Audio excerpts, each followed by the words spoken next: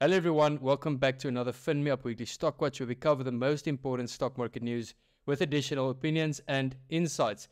Also, this is Hazy. If you haven't met her before, she's our little puppy, and she is insured through FinMeUp's pet insurance product called FinMeUp. You can get a quote within 1 minute. The link is in the description and more details is in the description. Check that out and see how much your dog or cat will cost you every month to give you some peace of mind that if something happens, that they are covered. Anyway, let's get into it. This week we'll be covering Naspers and Prosus, Argent, Renergen, and Montauk. So stay tuned till the end. First of all, Naspers/Prosus. Naspers and Prosus intend to remove the cross-holding structure. The announcement states that the removal of the structure will enable the continuation of the share repurchase program, and also Prosus will settle its minimum holding of Naspers shares, resulting in the removal of cross-holding structure. Naspers will remain with a control of Prosus with a 72% voting interest. Naspers will remain a tax resident in South Africa, and Prosus will remain a tax resident in the Netherlands. So that's it could be very confusing. That Paul, please simplify that for us. We all know Naspers Prosus. It's one of the biggest success stories in the world. And they're sitting on some really, really good companies, exciting companies, high-growth companies, but there's also a lot of sour taste in the market regarding Naspers and Prosus. Paul, give us some insights. Yeah, so Naspers and Prosus, they're two of the biggest companies on the JSE, and combined they are the biggest company in Africa. So you can actually see them as one, essentially, because how it works is quite weird for those of you who don't know. So Naspers is a massive holding company, and Prosus as well. And then Naspers owns a large portion of Prosus, and Prosus owns a large portion of Naspers. It's so weird. And the reason why they did the structure in the first place was to unlock some discount to NAV. Now, we've had this conversation a few times, but we haven't really talked about it. So maybe we'll actually make a video because it comes up a lot. Every single holding company. Remember, guys, you have single companies, like individual companies on the JSE, but then you also have holding companies that basically own other companies. Now, every single holding company, let's say it has 3 companies, and every company is worth, let's say, 5 Rand. So you have 5 Rand plus 5 Rand plus 5 Rand. Together, they make 15 Rand. We call that the sum of its parts, sum of parts. So the holding company, in theory, then should be worth 15 Rand, right? Because it's 3 companies worth 5 Rand each, but it is never like that. It always trades at a little bit of a discount. So let's say the holding company will be worth 12 Rand, but the sum of its parts is actually worth 15 Rand. We call that a discount to NAV. Now, that can be bigger or smaller, and in Naspers' case, it was very, very big. There's a big disparity between Naspers and its main holding, Tencent, which is a Chinese tech stock. So now this move was now to basically unbundle that to decrease the reason for to decrease that discount to NAV. So that's why the moment it was split up again, Naspers and Prosus, both of them increased in value because the discount to NAV basically decreased. So I think let's do a video on that next time because it is a little bit of a complex thing. And the market like that. That what it comes down to is the market like that. It was actually a bad week for SA markets, but due to this move, and Naspers and Prosus being such a big part of our economy, the market actually, went up. Yeah, because people are confident that this will actually lower that discount to net asset value, which at the end of the day will result in a share price moving upwards to close that discount gap. That is what the market is currently pricing in. But that's a great explanation. Thanks, Paul. And we will do a video on that. Speaking of videos that we will do, we have a few requests. One of those requests are bonds, everything related to bonds, which we will have a video on, and also Bitcoin and cryptocurrency. We got a few requests. Let us know in the comments if there's other companies or other topics, other financial topics you want us to cover, and we'll make videos as soon as we can. The next company is my second largest holding, and it's a company we've spoken of quite a lot, and they finally posted their results. That is Argent Industrial.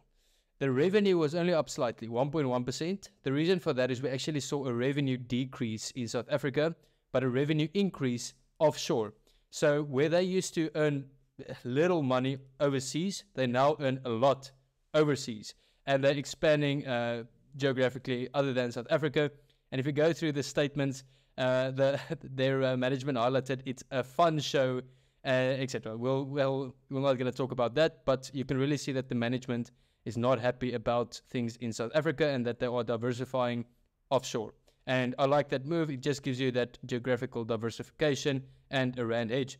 That is why their EBITDA and their profits are actually up quite substantially this year. The profit for this year was up 23%, mostly due to their earnings offshore and all of the benefits from that. The operating profit up 15.2%, EBITDA up 12.8%. The total assets actually increased by 9.1%, where the total liabilities decreased by 7.9%. So assets increasing faster and actually lowering the liabilities, which is great to see. They are sitting on a proper cash balance. It's above 200 million rand, and this is a small cap. They are still below 1 billion rand market cap, even though they are globally diversified with so many businesses. And also what we've been seeing is since 2019, they got rid of the businesses that are not doing well, doubling down on the businesses that are doing well, and focusing offshore and expanding offshore. And they also highlighted, that they didn't do any acquisitions in this year, but I wouldn't be surprised if we see a few acquisitions in the next 24 months from Argent in the offshore markets, as that is where they want to expand. And they are geographically diversified. It's not just UK that's doing well. They're also in Asia, starting in Australia. Overall, their offshore markets are doing really well. Earnings per share up 25.2%. And then the dividend per share up 126% to the overall year of 95 cents, which is equal to a 6% dividend yield, which is great. They're doing stock buybacks, growing the earnings, growing the revenue, even though it was slightly increasing their dividends. And I'm happy with the results. Paul, what are your insights? Higgo, I don't want to spoil anything because I'm actually recording a Stock Savvy episode with Josh Viljoen. It's also one of his largest holdings. By the way, congratulations. I know Argent is your second biggest holding. I wonder what number one is. No, just joking. And this stock did really, really well. And it was also Anthony. Anthony also punted this one for quite a while now. So people made money. So if you're an Argent shareholder, congratulations. Why exactly do you own the share, and do you understand the company? If you don't, or you would like more insights, Josh Viljoen will tell us all about that. That video will drop, I think, by Wednesday or Thursday and next week. Yeah, so the Stock Service is where we cover companies in detail. We interview experts who really follow those companies. Mine one was on my largest holding, Santova, so you can check that video. The link is in the description. And I look forward to Josh's video. Also, another company we're going to talk on now is Renergen, as well as Montauk and this Argent. 3 of the 5 companies that was covered in the interview we did with Anthony Clark, also known as Small Talk Daily, link in the description as well. But overall, to conclude my summary on Argent, it's looking healthy. They are expanding offshore. Locally, it's not looking good, but as expected, offshore is looking good. They are doubling down on that, doubling down on their good assets. One of their businesses that I really like, and it's going to be interesting to watch, is Fuel Proof, that they're also now getting into hydrogen storage and transferring hydrogen. So I think there's a big opportunity in hydrogen, and this is a company that could benefit from that. So looking forward to see how that evolves, and also looking forward to the Stock Savvy video with Josh Viljoen on that. The next company, Renergen, as we've covered them quite a few times before, but this is actually big news. Renergen received approval for a $500 million loan for phase 2 of their project from the US DFC, as well as a $250 million loan approved by Standard Bank. As we knew that Renergen is still very, very early, and it still requires a lot of capital in order to get into phase 2, which is the big thing. That is Renergen's make or break.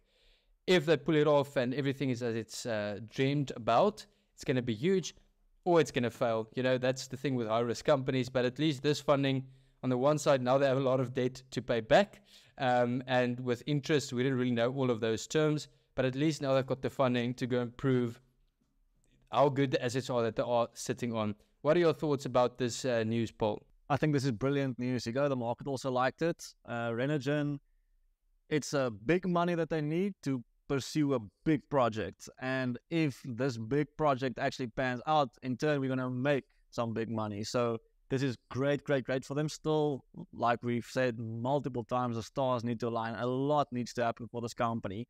But this is a massive step in the right direction. I mean, $500 million. I mean, what's that? That's a lot of money, and then an additional 250 million. So that's enough money for them to get started and build what they need to build, and then start actually extracting.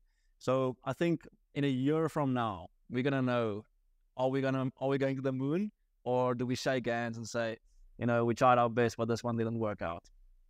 Yeah, I think it might even be more than a year. This is a really, really big project, and the thing about these junior miners, I don't know if Renergen really classifies as a junior miner, but either they really make it, you take the risk when you invest in companies like this, Either they make it and it could be a massive return, or they fail and you lost your money. And that's the risk if you invest in Renergen. That's one of those risks. But at least with these announcements, some of these announcements give us more confidence. For some, it makes it a bit more skeptical. Let us know what you think about these news or about this news in the comments. The next company, Montauk Renewables, also in the gas and the entire renewable space. They plan to develop a renewable natural gas RNG facility in California. The capital investment for the project is estimated between $85 million and $95 million. And the project aims to process large and growing volumes of biogas, exceeding the existing capacity of their REG facility. So, in short, this is now a very interesting company I started to follow. I'm going to keep a close eye on them and their developments, and it's just interesting to watch. Even if I don't invest, it's interesting to watch. A lot of the people that I speak to who works in the renewable space, some of people are really bullish on hydrogen, on LNG, on natural gases going forward. So it's going to be very interesting to watch. I'm getting bullish on hydrogen as well. So there's a few companies that I'm starting to look in now. We also have a basket on Easy Equities, a FinMeUp basket in the the USD account. You can check those baskets. One of them is actually for clean energy, and Air Products is one of the companies in that who deal in hydrogen. But speaking about Montauk, what do you think of Montauk and these developments, Paul? Yes, I'm in the same boat as you guys. It's not a company that you hear about often. Only recently I've started to look at this company. And for those of you who don't know, Anthony does describe this in more detail, but they basically go, they take the organic material at like waste dumps and they convert that into natural gas and electricity. So that's quite, I kind of like that. That's quite cool. And like you said, it is an exciting narrative at the moment. So still a small company. I'm learning more. So once again, I can just refer myself and you to the Anthony video because he's at the end of the day, he's the expert on this company. Yes, definitely. So to summarize it all, lots happening. FinMeUp is live for pet insurance. More details in the description. If you want to check that video with Anthony where he covers Argent, Montauk, Renergen, and 2 other companies, link in the description. If you're interested to learn more about Argent in detail, Paul is interviewing Josh Viljoen, one of the FinMeUp mentors on the FinMeUp app. That is happening next week as well, so stay tuned for that video. Let us know if you are still playing the daily quiz on the FinMeUp app. There's some incredible streaks. Well done on those streaks. So a lot of things are happening. And also, if you want to learn more about Santova, I did a stock savvy video on that, also on this channel. Link also in the description. So in short, go to the description of this video and see what you want to know. And hopefully you get lots of value. Thanks for watching. Thanks for being part of the community. Stay tuned. We'll see you soon. Cheers.